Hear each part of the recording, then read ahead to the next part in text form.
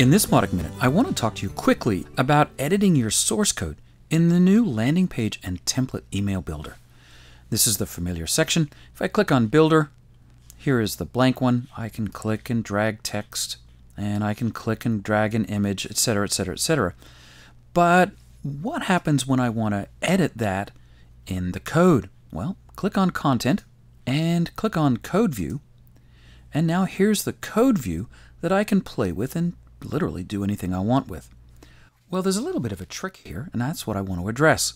If I update this text to say hi there and click Apply, you'll notice that it doesn't stick.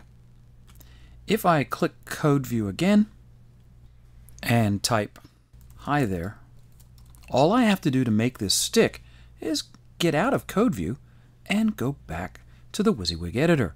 And now my text, my divs, my images, whatever I've edited in Codeview will be saved. And that's today's hint and your Mautic Minute.